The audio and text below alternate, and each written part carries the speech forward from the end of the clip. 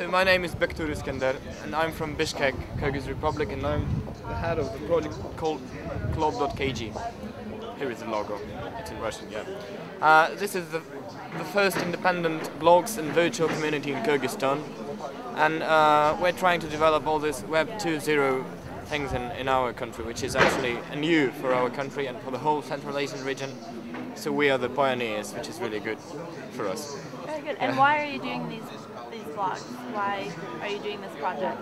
Well, I'm very interested in internet, and I think that actually the future is with the internet, because it is a unique thing which can actually unite so many people from so many different countries, which can help communicating people. Actually, the world has become much tighter after internet appeared. So I think that for our country it is very important to become a part of this global link, of this global convention with the internet. So that's why I started our project, and also I think that it's the right time to make money in the internet. Well, that is my personal reason. It is not really so easy right now to make money in the Kyrgyz internet, but I think that the enthusiasts who are doing it now, they will get a lot of benefit when we will start doing money. What do you think about censorship on the internet? Is this a problem or an issue that you face at home? In Kyrgyzstan, fortunately, we don't face so much problems with that. There was only one case that I remember when one person had to edit his posts.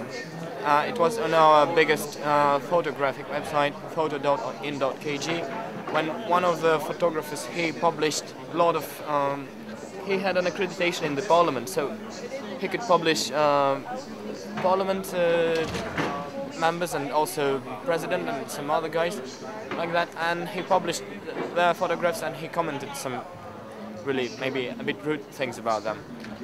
And they were there for a couple of months, and then suddenly he changed all his comments about that, and he said, "I apologize to Mr. President for saying such things about him."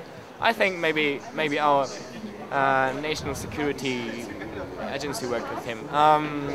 But this was the only case, and probably they operated with the term in our constitution that you can actually not write rude words about anyone, and he will have a right to judge you somehow. I don't know really how exactly it works, but mostly we don't have in Kyrgyzstan problems with that. We have problems in other Central Asian countries with that, more problems, especially in Turkmenistan and Uzbekistan, which are very close and repressive countries, but not in Kyrgyzstan so much. So in our blogs, actually, some bloggers are laughing at President and Prime Minister and everyone else, and nothing has happened yet, and hopefully will not happen. Yeah, very good. Is this your first time in the Netherlands or Western Europe? Or? I've been to Western Europe before. I've been to the UK. This is my first time in the Netherlands. Yeah. So. What do you think so far? Well, I'm surprised why it is not under the sea yet. Because you see, I've seen it from the plane, and I saw that actually sea is so close, and there are so many channels and so many lakes. And it seems that, well, in a minute it will go under the sea, but it has not gone. I mean, it's great how you find that. I have never seen so many channels in one place, I mean, these water channels. Yesterday I managed to walk through the center of Amsterdam alone.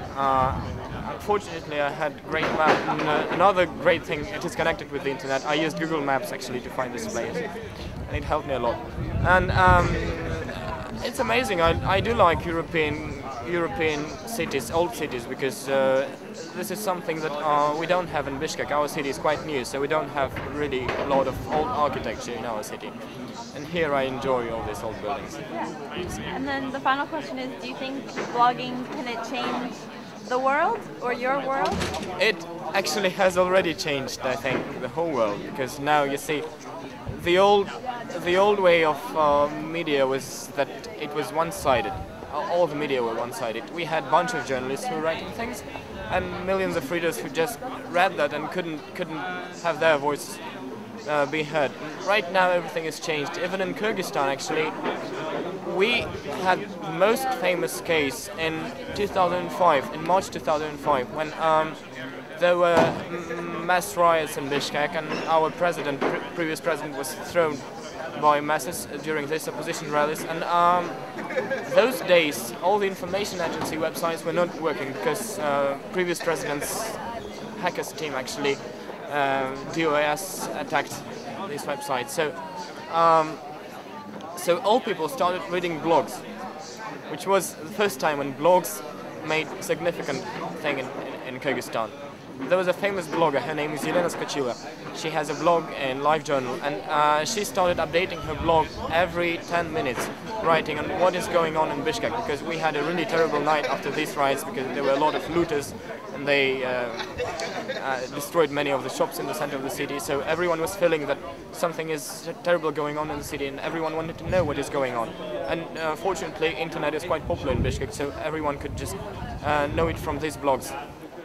So it changed actually. People get more access to the information that could not be maybe accessed before. Very good. That's it. Thank you very much. You're Hope welcome. you enjoy the rest of your time Yeah, here. thank you.